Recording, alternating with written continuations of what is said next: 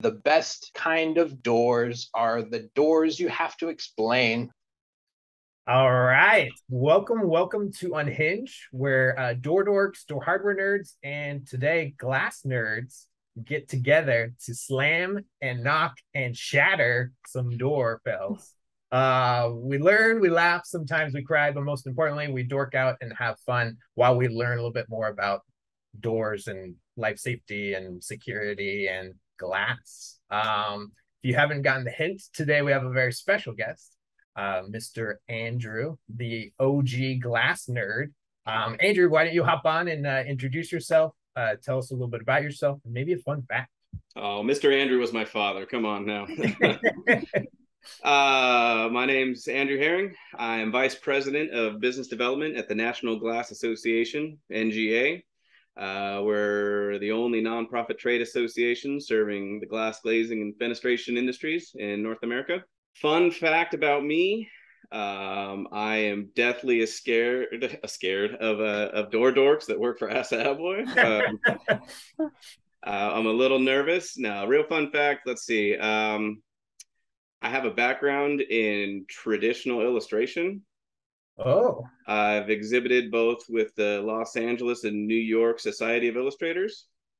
really? But I don't do that anymore, really. No, Not that's fun. awesome. Would have we seen any of your work? Yeah, you heard this little book called Where the Wild Things Are? No, I'm kidding. Okay. Wait, what? I think that came out a little bit before. I'm not that old. No, I didn't have much published. I did some fine art stuff, and I did a few things in some smaller publications, but it was mostly exhibiting at shows. So I doubt you would have seen it, and I don't even think you could find it online if you tried these days. I'll find it. No, just kidding. And you know her, you love her, Mrs. Mia Merrill. Why don't you jump on and say hi today? Yeah, hello. Welcome to episode 14.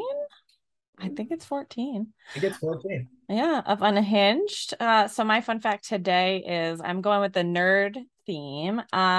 I was on the robotics team in 8th grade for First Robotics, and we were sponsored by Lego. So I'm a Lego maniac. Wow. That's a cooler fun fact than mine. I want to go again. So yeah, there's like a few girls on the team. I happen to be one of them. I have a degree in engineering too, so total nerd to the core. But yeah, so that might have been like one of the reasons you are where you are today, right? That was like one of your core memories growing up that like led that to your story of engineering and nerdiness. I don't know. Yeah, totally. And as a kid, I got a Lego stuck in my ear. That's different upbringings. Mine was the nose, Andrew. I never did that because then I wouldn't have enough to build. Because you were smart enough to be an engineer. All right, Benji. What's your fun fact for this episode? So before we started recording, we were talking a little bit about family, and I come from a very large family, and I have to double check my number, but I think it's at least 136 first cousins. So if you've heard a story of like, oh, I've got a cousin that did that, I probably have a cousin that did that.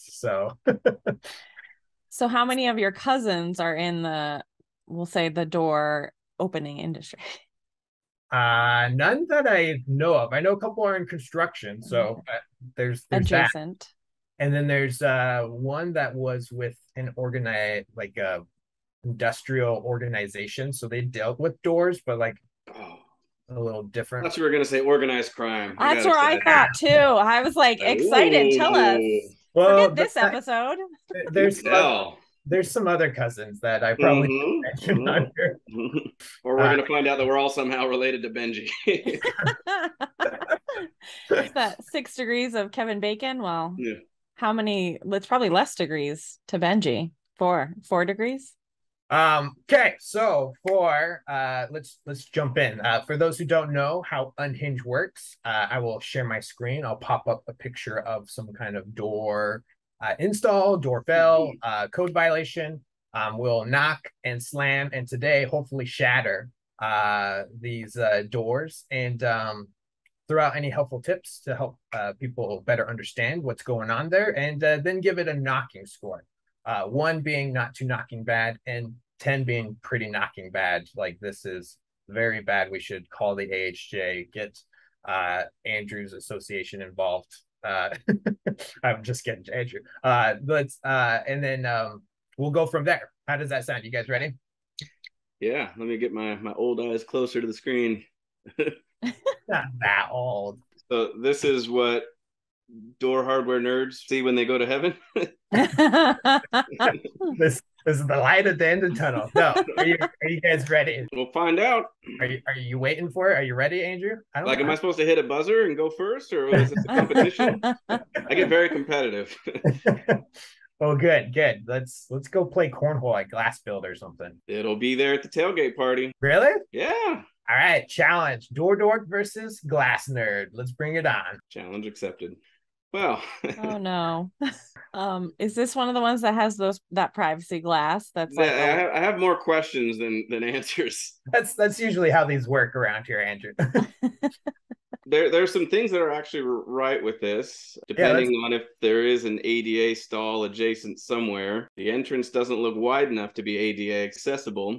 Good point on Mia's part that I pray that there is some privacy glass, some switchable privacy glass options on here, though it doesn't strike me as a super current new install. I mean, it's kind of a dated look, and I wouldn't think it would incorporate that kind of technology, but here's hoping. Why would you spend money on a full door when you have a stall? Like, if you peek into the next one over, it's just like stall partition. So why would you have spent money on a full door here to have stall partitions between them? And more importantly, I think, why would you have glass on that door?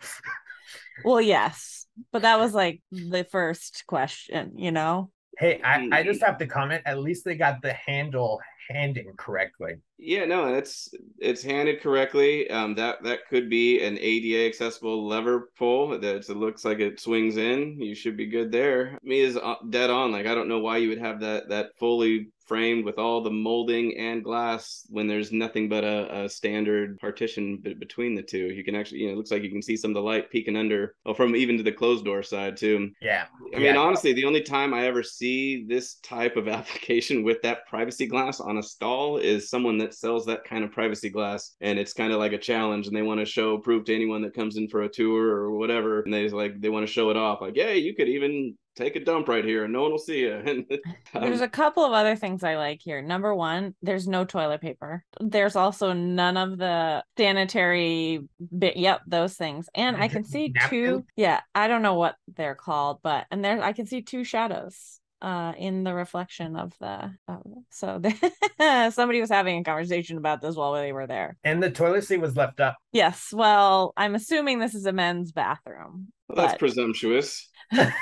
Well, rarely in a women's bathroom does the toilet seat get put up. Somebody could be bringing their young child in, so it does happen. But do you have any background info on this, Benji? I mean, or is this just something you found or someone sent to you? And so someone sent it to me a while back, probably 2 or 3 years ago. I found this, and I went back through some of my photos trying to find like glass solutions. Oh, you've been saving this one for me? Thank you. This one is very special. I bet you it has better acoustics than a standard stall. There you go. Yeah. Sound counseling or sound reverberation. Yeah, I don't know if you would want that in there. I bet you it gets an incredible STC for a bathroom stall. All right, so not too knocking bad, but like kind of knocking bad if you think about it. What do you guys think? What if you gave it a knocking score? I need some context. If you're a mill worker, I think it's fine. If you're just installing a bathroom stall in a public restroom, I'd give this somewhere around a 4. I mean, I don't think there's anything code-wise that's killing it. I think it's just some egregious decision-making. Yeah, I think I'm like in the 2 range. I'm assuming there's probably a handicap stall further down, so there's an accessible stall down there. And then maybe there's a way that we can't see to create privacy. I'm hoping that there's a way. There's But probably as some mini blinds we can't see. yeah. Well, if there was mini blinds, we'd see them because they'd be like tangled up in a mess. But generally, safety wise, I think it's fine. Privacy wise, let's hope there's some other solution in place that we don't see. Could you imagine dealing with blinds when you're going to the bathroom? Like you like sit down and you're like, wait a second, oh, people can see me, and you're like trying to reach for the blinds.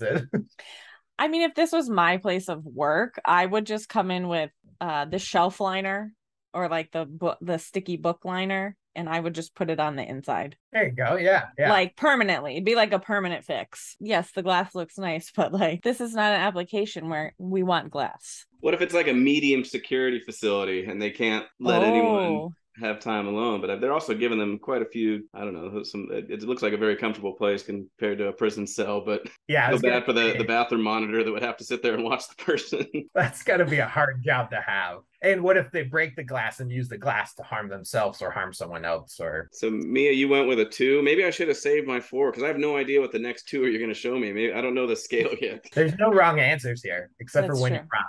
Oh, I will find some wrong answers. Believe that. Oh, wait, what did you rate it? Not too knocking bad. I would probably agree with you guys. Maybe like a 3 or 4. Like I wouldn't want to be sitting in there if there wasn't some extra form of privacy. I think we do need some more information, as we often do with some of these openings. But I think there's a reason someone's taking a picture of it and a reason we're talking about it today. So it's a nice dark bronze, elegant looking handle. Yeah. Tasteful, if that's your style. Okay, let's jump into the next one. You ready? If you want to be featured on a future episode of Unhinged, or you have a photo to share with us, leave a comment down below.